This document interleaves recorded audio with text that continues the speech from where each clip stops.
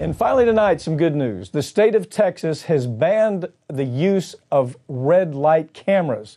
Some people may not think this is a good idea, but the truth is that the statistics show that red light cameras actually increase the number of accidents, specifically rear-end collisions. That's where you'd expect it.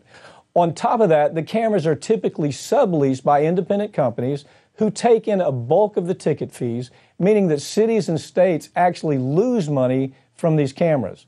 To make things worse, some cities have actually shortened the length of yellow lights in order to increase the number of tickets that get sent out.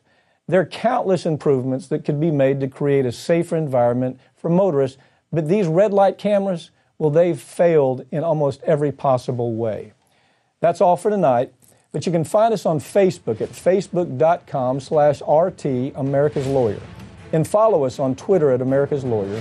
You can watch all RT America programs on DirecTV, channel 321, and you can stream them live on youtube.com/RT America.